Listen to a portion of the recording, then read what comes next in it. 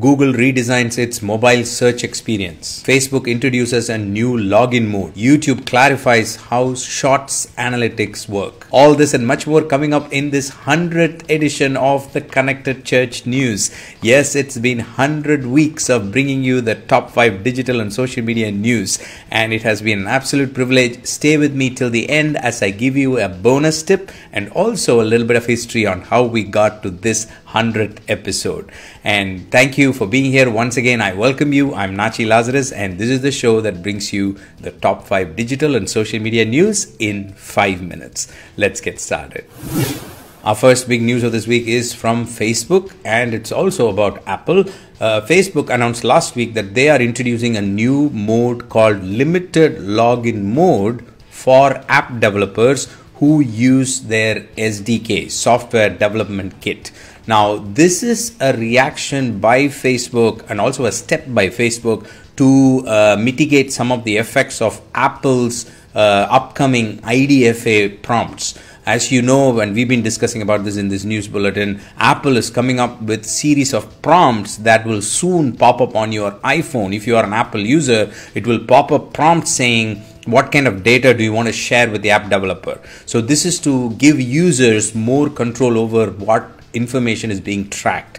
And Facebook has been very vocal against this, and they've been taking steps to propagate that this is not a healthy thing for the advertising environment and so on. But now Facebook is also taking steps to help developers reduce the impact. Now, this particular login mode, limited login mode, will collect limited data from users. So that way, Facebook is hoping that some people will opt in to give a little bit of information instead of a lot of information. So it's yet to be seen how this is going to impact. But if you or your technical team are working with a Facebook SDK, then this is a news that you definitely want to pass on to your app developers.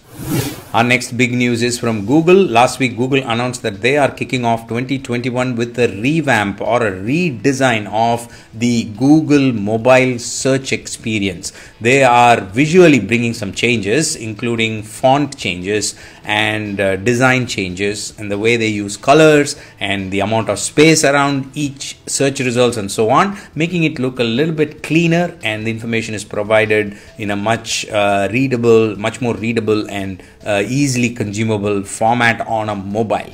The key thing here is you as a non-profit ministry know that people use Google as the top source of any search. So they are going to search for your ministry, your non-profit's information from Google, and if there is a design change, then you might want to quickly check whether your Google results are impacted by this change or not. So as they roll out, they are continuing to roll this out, so it's not fully rolled out yet, but as they roll out, I highly recommend that you Google your own ministry name and make sure that it appears properly on the search results.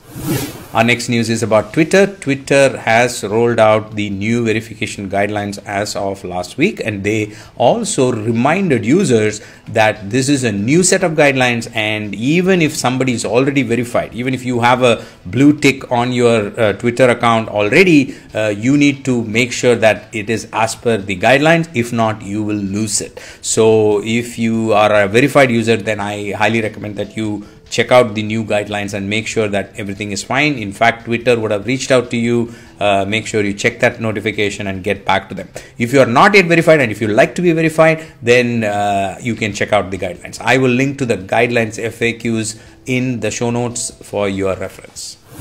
Our next news is from YouTube. If you are a non-profit or ministry that uses YouTube Shorts for online ministry, then this is a news you want to pay attention to, because YouTube has clarified how they use Shorts as part of the analytics, how they measure the views and how that impacts the overall YouTube analytics, where you can go to check out some of the performance metrics, and also how YouTube Shorts performance impacts metrics like RPM, which is directly connected to the monetization of your YouTube channel. So these details are explained in that video that they have released. I will link to it in the show notes. Check it out. Our final news of this week is from LinkedIn. Last week, LinkedIn announced new features that gives more control to the user with relation to the post's visibility and replies.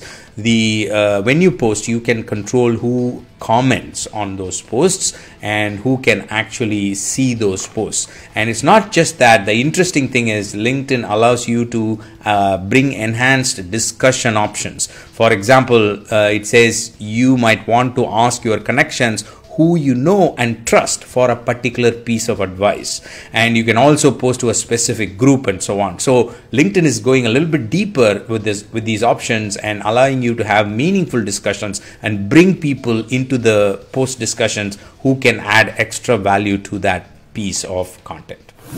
That's all I have for you this week, but don't go away because we've got a bonus segment coming up. Starting this week, I'm going to add 1 more minute of a special tip, a bonus tip, less than a minute probably. I'll talk about a tool or a strategy or a tactic or something that you can practically put to use in your digital and social media ministry. All right, that's a special section that we are starting to add from this 100th episode. Welcome to the bonus tip of the week. The tip I have for you this week is make sure your visual elements, the way your videos, your images, and all that you design and you put out there on social media and the digital space, make sure they align with the current trends. All right, current trends. People have some specifications, and you can actually understand what they want to see and then present it to them in a way that they want to see, so that they like it when they look at it. Because social media is a crowded space, the way your social media posts look and the way people consume it is very important for you to pay attention to. Okay, so to help you with that, I'm also going to give you a resource. The link will be in the show notes or description or wherever you're watching this. You will have that link to a report by Shutterstock where the report talks about the current trends of 2021. The report talks about what people like and what kind of design does well, what kind of photos are doing well, and so on. So look at that and also compare that with your own ministry's design and visual strategy and see if they go hand in hand together. I'll see you next week with another set of news items. Until then, you stay connected, stay blessed, and stay safe. God bless you. Bye-bye.